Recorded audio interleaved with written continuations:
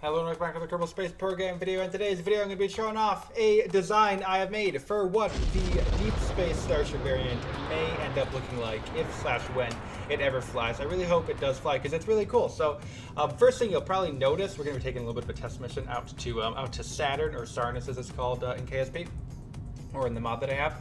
The most obvious thing is A, the coloring is a little different, and B, there's no fins. What the fins? Where'd they go? Oh my gosh, what Starship doesn't look like Starship, right? So I will explain all of the design changes I have made and the rationale for why I think this is probably what it would end up looking like, at least sort of kind of close to what it'll look like.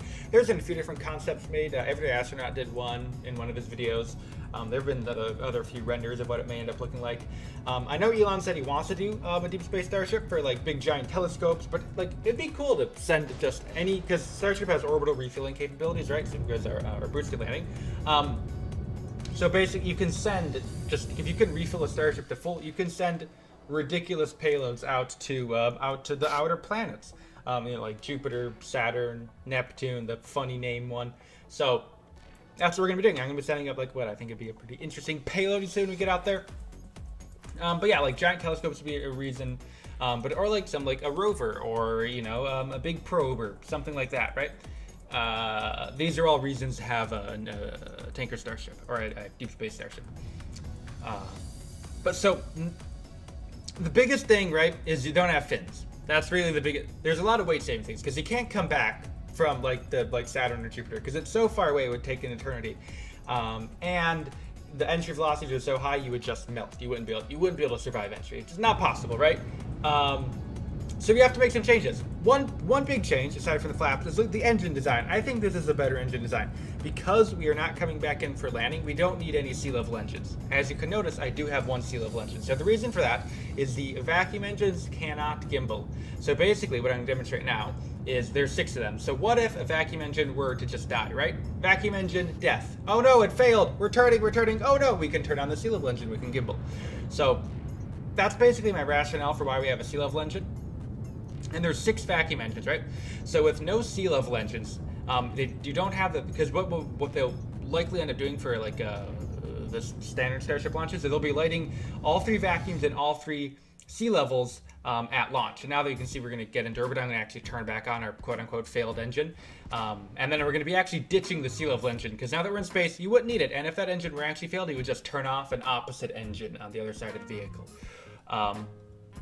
So essentially, if you only have 3 engines, if you have all 6 firing, because you need the thrust to weight ratio with all 6, or else if you just use the vacuums on like a normal Starship, you just won't make it. You will fall out of the sky, and because they don't have enough thrust, it's just a 3.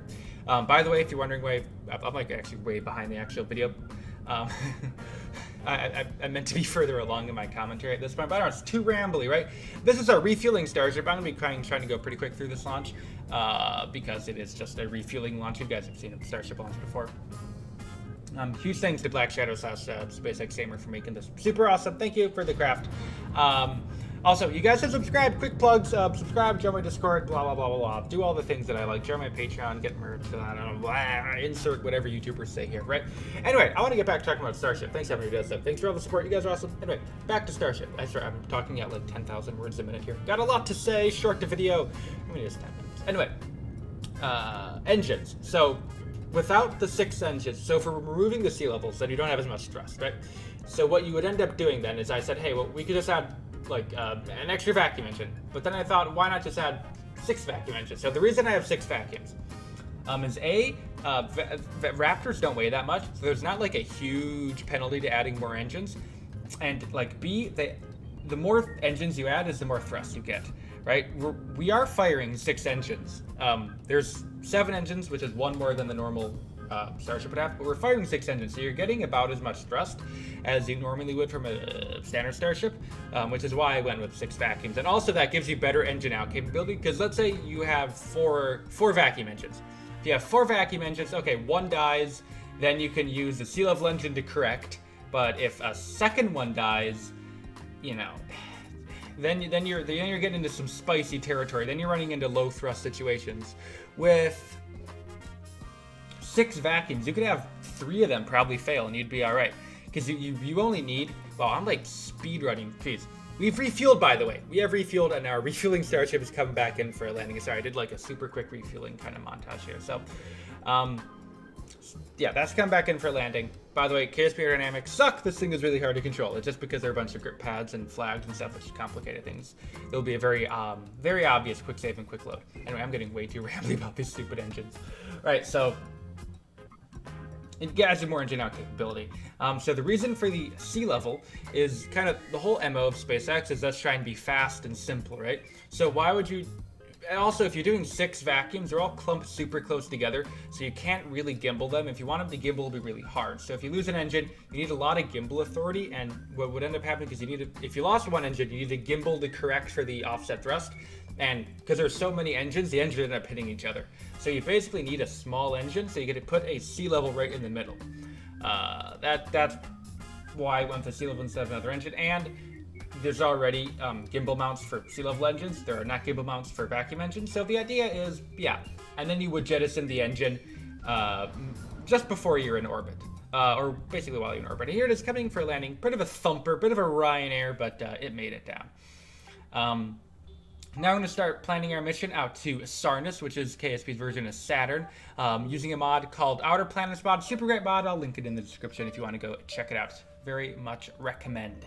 Great mod. It adds all the basically Kerbalized versions. Not really Kerbalized, but the moons are Kerbalized, but the planets themselves do resemble, you know, the outermost planets. So I think that's most of the reason why I have 6 engines.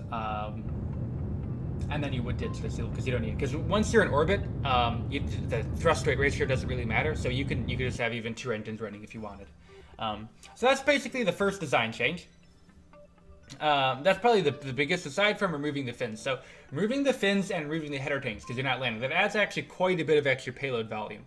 So, which is really useful. Elon has said like an expendable Starship would launch like something ridiculous, like 200 tons into orbit. It's insane. So, and oh, we're in Saturn, very fancy. So that, yeah, so you can add, that's another big bonus. Also, you can notice I have like 3 different colors on my thing. There is the solar panel, white, silver. I'm actually now setting up my encounter with one of the moons. I've literally just forgotten the name. It's the one that's meant to resemble Titan. In the Outer Planets mod, it's not exactly like Titan, but it's close enough. It's like a snowy version of Titan, but the atmosphere and the size of the planet or the moon is relatively quite similar. It's called Tecto. There it goes. I can see it on screen there. So yeah, so the bottom area is solar panels. Solar panels aren't super useful when you're out, but they still give you a little bit of power when you're out this far away from the sun. So there's also a bunch of RTGs. The solar panels are mainly for when you're closer in. But yeah, so then the middle area is white. Middle area is white because white paint will reflect light, make it harder for boil off, because we need to do burns many years into this mission, and if you have your propellant boiling off, basically, because it's cryogenic, it tends to boil off. The issue, that creates issues, right? Because you won't have any propellant to do your insertion burn. It's the same thing with the lunar Starship, it's white. The design change I made is the whole thing is not white. Only the bit that covers the fuel tank is white. See, the nose cone area, where the cargo bay and all that stuff is, by the way, our payload's a plane, no way, is not white, because there is no fuel under there, nothing to protect, nothing's going to boil off, just added weight, don't need it. So, yeah, it's just normal silver. And here's me being an absolute meme, because I did not check how fat these wings were, and it is like scrunched right up at the edge of the payload base. So, you know, welcome to Kerbal Space Program. We got to do it the Kerbal way. We got to like wiggle our little plane out of here. So actually, I thought I was going to have to redo the mission, but it actually, if we do enough wiggly wobbling, it manages to, there it goes. SpaceX approved procedure. So yeah, we have this little science plane. I thought it'd be fun. Space planes are really fun. I don't know, trying to land, because so the reason I did the planes, because the atmosphere on this Tecto is super, super interesting, makes flying really fun, and there we go, closing up the payload bay. Starship will now drift on into the abyss, left there eternally. Yeah, it's not coming back because it doesn't have any sort of heat shield, and heat shield adds loads of weight, which is another thing that we don't have. So I think I've managed to get to all the major points, major differences, and why my rationale for them. I think, you know, some concluding thoughts here as we watch our landing. which is really fun, by the way. You'll see if we get to the end of that thing. Also, I have my probe core rotator wrong, which I swear I fixed, but I must not have saved it, and I didn't really want to restart from here. So, geez, I feel like I've been like talking ridiculously fast. Whew, get to calm down here. Get to relax. So, essentially, Deep Space Starship, super cool, very epic. Biggest difference would be with the engines and the flap design. Also, the color is a little bit different. Hopefully, if you have any some better ideas, let me know what you think would be some other ideas as to how they might do it. I really hope they do it. It'd be really fun to see this. It'd be basically there'd be cargo, human starship, fuel tanker starship, lunar starship, and now Deep Space Starship. Super cool. We're really excited to see Deep Space Starship. It'd probably be years out, but it seems like you just take the flaps off and you just color it a little differently, add some paint. Seems fine. I feel like it'd be a fairly low effort. And then someone could put a really cool telescope or a plane, and we could, I thought about putting a Kerbal on here, but I realized that'd be kind of mean because there is literally no hope for this Kerbal to ever get back. So it's going to be an uncrewed science plane. You're never testing the atmosphere. You also have a little science module on there. And you could look how slow we're flying. This thing, by the way, it lands at around 55 meters a second on Kerbin. It's flying perfectly at like 20 meters a second. It's ridiculous.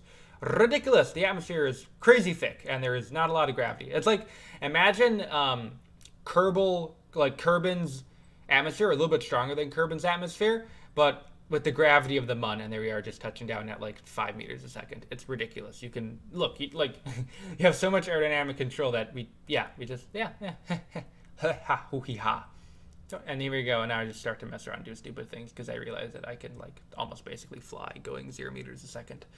'Tis very weird, but that is our mission completed. Worked perfectly. Mostly, except for the plane getting stuck in the... That was not part of the plan. Anyway, on screen here in just a moment is going to be all of the channel members. Big thanks to all the channel members. If you want to become a member, hit the join button below. If you want to become Patreon, there's all the Patreons on screen. Thanks to everyone who has supported the channel. That's going to be it for me today. I'd like to thank you for watching. Until next time, please remember to comment to the video once again. Thank you for watching. Until next time, and bye.